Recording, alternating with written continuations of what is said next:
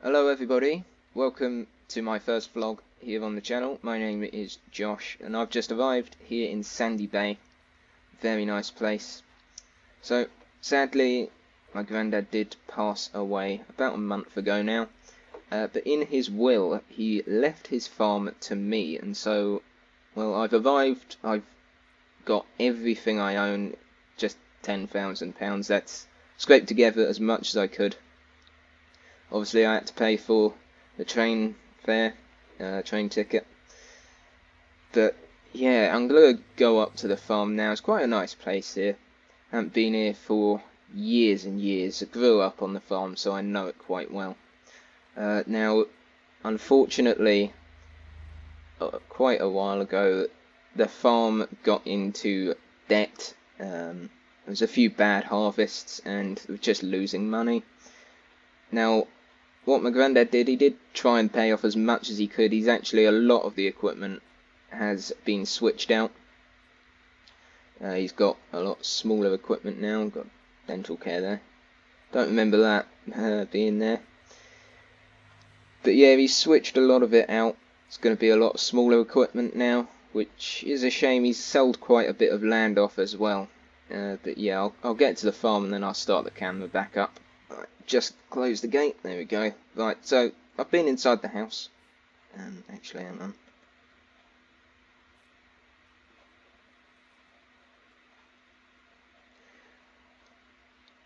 Right, so I've got to the farm now. I've been inside the house and I've had a little look around. I've got this map here, so this is very handy. He actually had this because a lot of his tractors, like this one, obviously don't have GPS, so we can see we've only got 2 fields. He's obviously rubbed some of them out as he's sold them off to get money back to the farm. And you can see we've got this Case IH International 833 and a trailer here. Now, funny story about this. This isn't actually a work tractor. This was his car. I know. It's a vintage tractor, but seriously, this was his car. He didn't have a car, so he loved his vintage tractors. He collected loads of them. He had to sell. I think this is the only one left, but he sold them all off to try and help the farm. But yeah, he used this as his car and the trailer as the boot. No, I know, very creative. So yeah. We're going to have fun in that. I think it only goes 16 miles an hour, so it's going to be interesting. But I'll give you a quick tour of the farm. I'm not sure what's in here. I think this was just a derelict building. But we've got a few sheds around here. Obviously, this is the main entrance. I came up the back entrance, which is over there. I'll show you that in a minute, but we'll have a look around.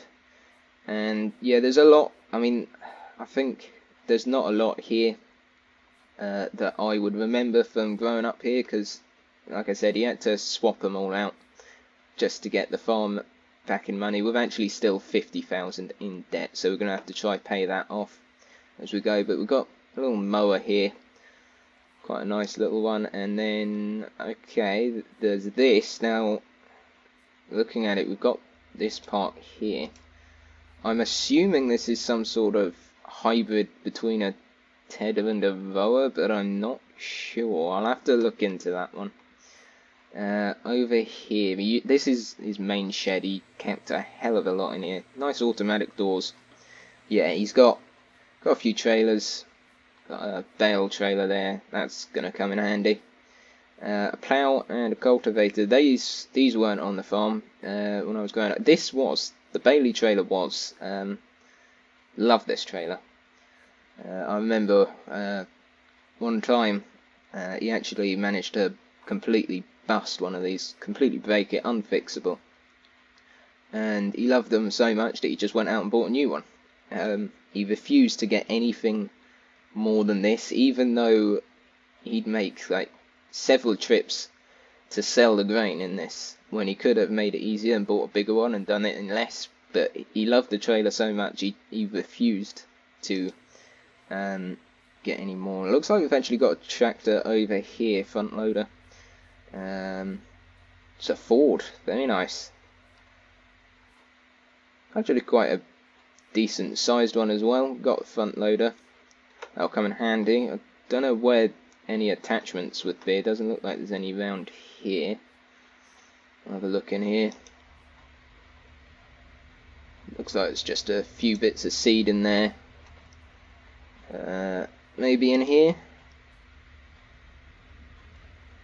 No? Okay. Shut that back up. Ah, the potato crates. Yes, he did like doing those potatoes. This is his workshop, very nice. A little pit there. Aha, here we go. So he's still got the John Deere harvester. It's the W330. Very nice one.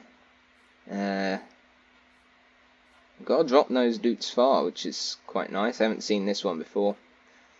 This one I remember well. This was the, well, obviously it's a McCormick MC135. This is actually the one I learnt to drive in, so it's good to see that he kept this. And, oh yes, one of his custom front weights. He was a very practical man, made a lot of stuff. Not always the best of stuff, but he did make them. Which, I mean, I probably could try and do a little something. It wouldn't work, but yeah, obviously we've got the header trailer. Mind you, looking at this header, does it really need the trailer? I mean, it's quite small, but obviously that goes on the John Deere. We've got a sprayer here. He used to have a very big one, but yeah, like I said, he sold a lot of this off. And this I do not remember at all. He used to have a square baler, John Deere square baler. But now we've got a round baler, so yes, very nice. Right, so I think that is it. Now this is where the rear entrance is. A very big hill going down there. That was tiring to walk up. But yeah, there's not really anything else here. So what I'll do, I'll just have another look around, and I'll see what land we own. I'll go and have a look what state it is in a minute. Okay, so I've just got the map next to me, so I know roughly where I'm going. Like I said, it's been years since I've been on the farm, but I know the field on our right, just behind the hedge, we've got that as a grass field, and looking at it, we've got that one over there. It looks to be cultivated already, so we might just need to seed that one, which will always be handy. Looks like we can just pull over here. Ooh. Yeah, we'll stop here. So I've come out in the McCormick. I'll just turn the engine off. Very nice tractor. I left the front weight on. I thought it would probably be best to do that. I'll just put the map away. Okay, let's head over here then. Yeah, I mean it's cultivated, so I think, yeah, we'll get on and seed that. I think we'll probably do wheat because we have got the baler. So I think the best thing to do is do wheat, because then we'll get money from the grain, and also from the baling, which is going to be good. Or hopefully we will. Hopefully we'll find a buyer for it. So I'll head back up to the farm. Police going by.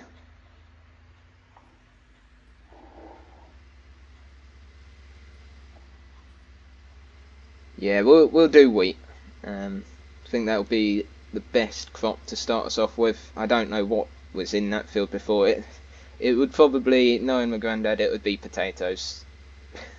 he did a lot of potato harvesting. He's obviously in the yard. We don't have a potato harvester or planter. That I know for definite that he sold those. He's quite upset that he couldn't do them again when he sold those. So yeah, I think I'll pull up by the house. I'll go in. I know he did actually do a bit of technical stuff. He was more on the technical side, so I know he got loads of documents inside the house saved on the computer. Yeah, I'll have a look at those and we'll see what there is to do. Okay, so it is quite a bit later in the day. It's been a good few hours, but I found this in the house, and I believe this is used. I use this for just having a look. Used to put it in the ground, and it would tell you a few stats about it. So what I'll do, I'm actually going to head back over to the field. I think we'll take the case. We'll use it for what you used it for. I think we'll detach that though. We're not going to need the trailer on. Start her up. Now I've driven this one before as well. Got the Nokian tyres on here, so it's definitely not for field work. Very good tractor though. It's fairly quick. It is fairly quick. Obviously it's not as good as a car, and I think that's definitely something we'll need to work up to. But I'm pleased to see that he's still got a fairly decent amount of equipment. He used to be one of the biggest farmers in this area. Obviously now we've taken over and we are the smallest farmer in the area. Now there is a farm over in that direction somewhere. I think we'll go over there some point. Have a look, see who owns it. I have been on the computer for quite a while. Been looking at all of the information that he's got. Yeah,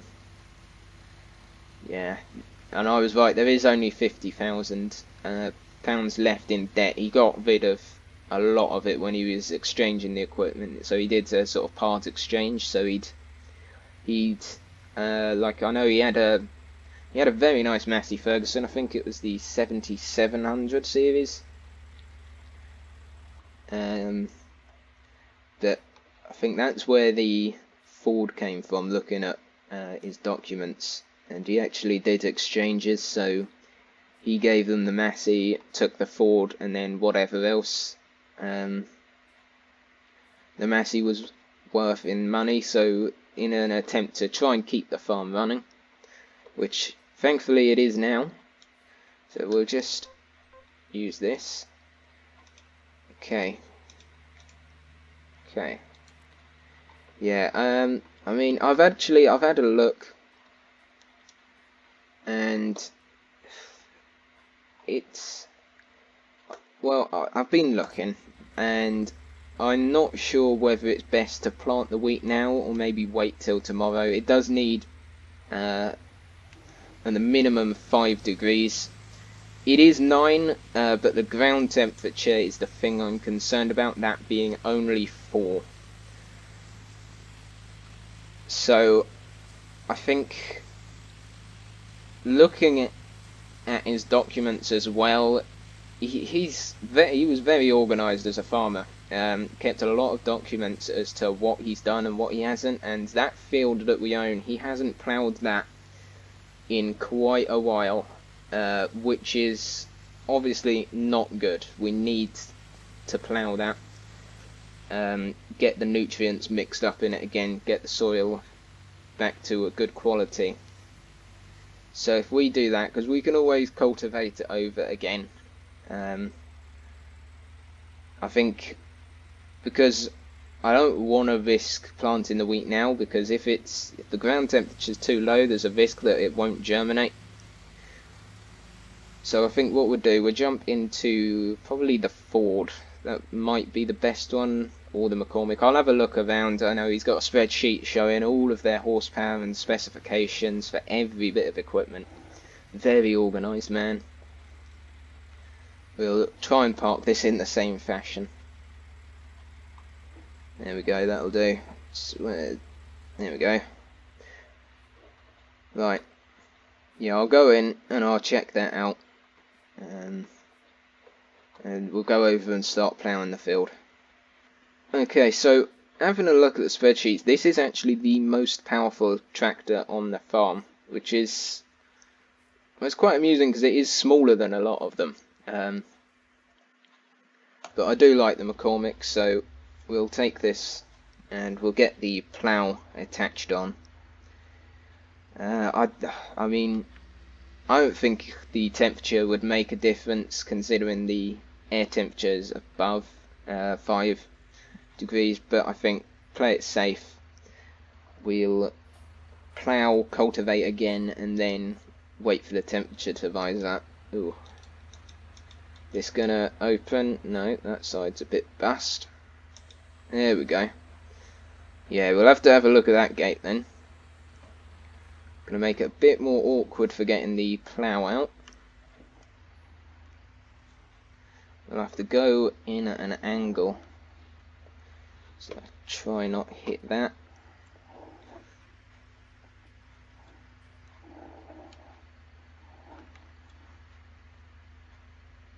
Okay, that should do. So if we get out there, we'll get that attached on, get that on. Ooh. Bit of movement there, it's a good job we've got that front weight. I think it could probably do with being a bit heavier, but we'll have to make do.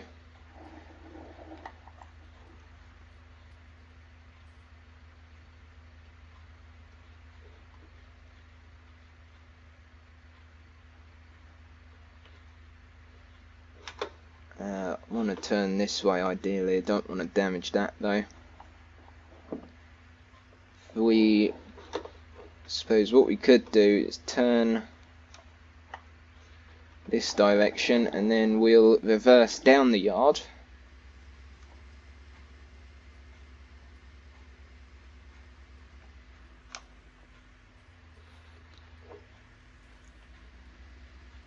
There we go.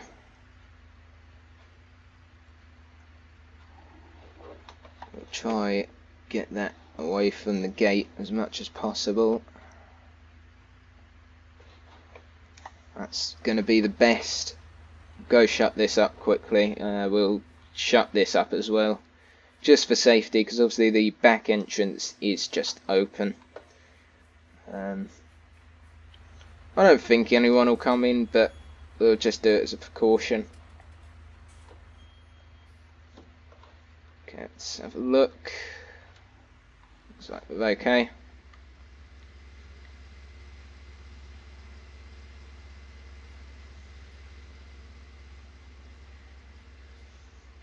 Yes, this is a very nice tractor, this.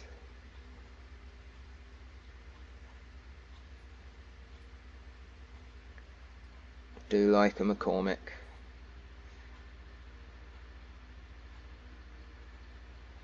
So, looking at it, this is a fairly big field. Not sure how long ploughing this is going to take. I should imagine it'll be a while, just indicating there.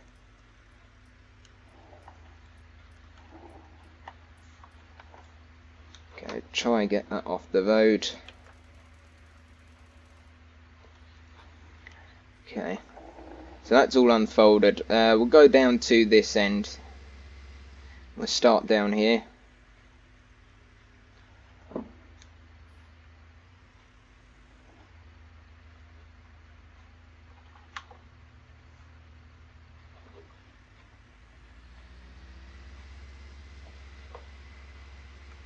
There we go. Right, let's plough this field.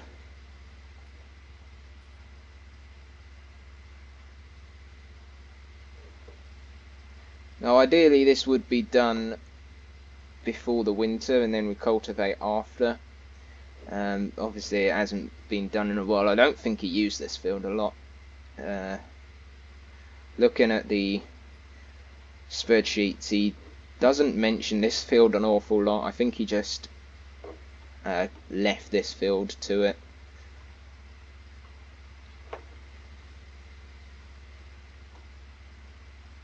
A bit all over the place. It's an awkward field to work in because it's quite bumpy, probably where it hasn't been ploughed in a while.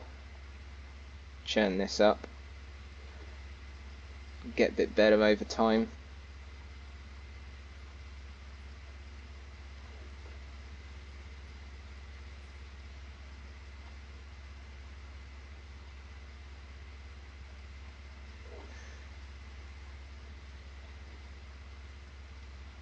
Keep looking back, make sure that we're getting as close to the edge as possible.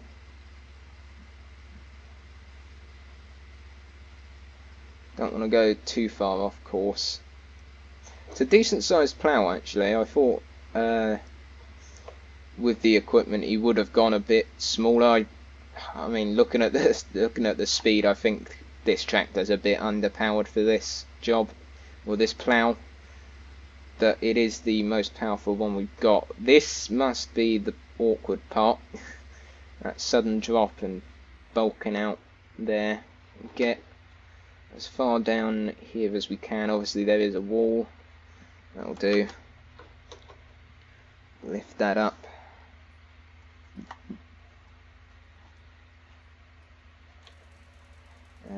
How do we turn this plough?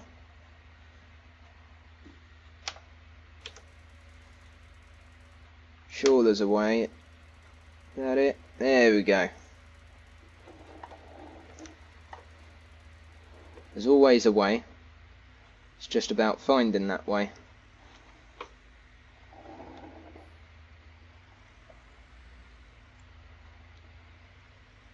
Right. Let's get this field ploughed. Okay, so we are just finishing up. It's just a little bit left.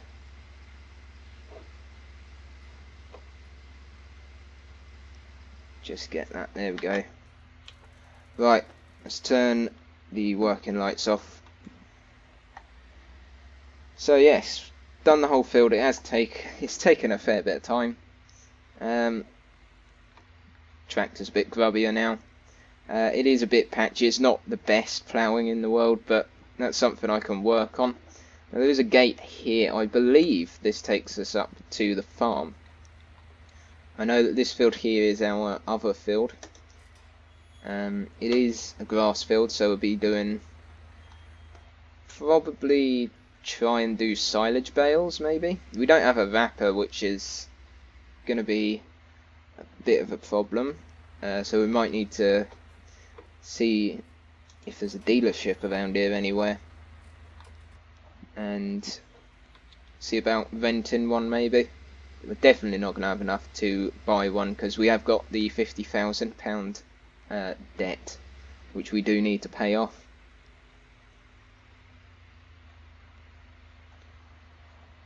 Yes, I think, is this going to lead us up there? Have a quick look. Let's turn the flashlight on. Yeah, it does. Awesome. Right, we'll take this up there then, and then I'm going to go into the house and get something to eat. Been a long day. Lots of travelling and then ploughing the field. Been quite a task today. It'll get easier as it goes along though.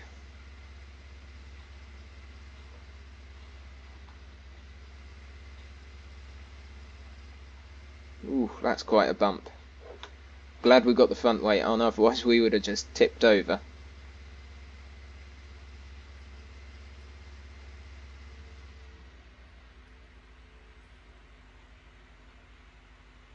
So we'll put this back in the shed. And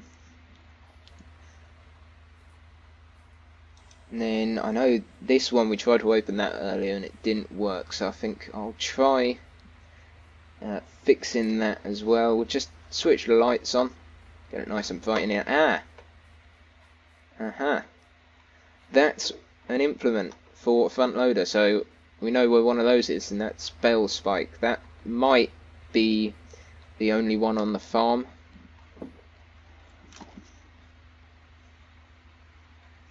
Not sure.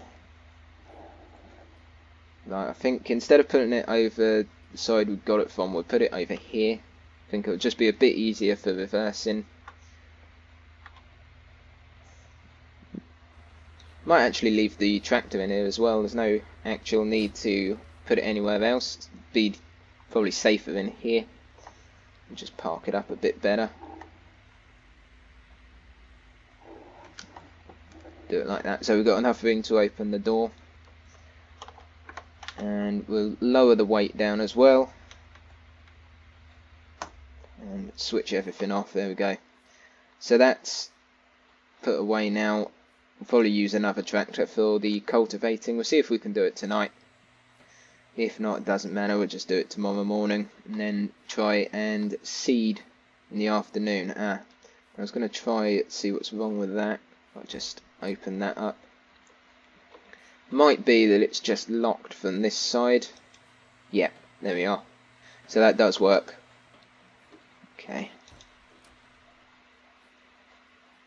Deep grain, danger of suffocation. So this is actually a grain store. Well, that's interesting, because all of the time I've known my granddad and been on the farm, he's always only used that as a vehicle storage. So it's interesting to see that it's actually meant to be grain storage. So yes, I'll go in here, grab something to eat, and we'll see what time it is as to whether we cultivate or not. Okay, I'll just turn my flashlight on. It is actually got quite dark now. Temperatures still haven't changed. Not that's going to make a difference. We won't be seeding today. It's a bit too dark, and I think I'm going to leave the cultivating until tomorrow. Have a day of field work. But hopefully you enjoyed this little introduction to my farm. It's a good look into what my life is going to be like now. Vintage tractors as cars and extremely small machines. That field was quite painful doing this. Such a small plough. Really, our tractor was underpowered for it.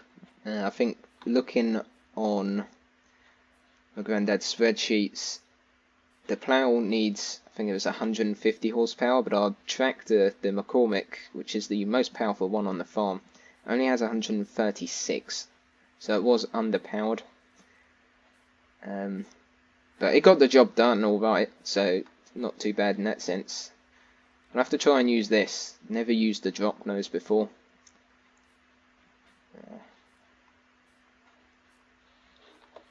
Mind you, saying that, I've never used a Ford before, didn't have that, I don't believe. But yeah, hopefully you all enjoyed this. I will see you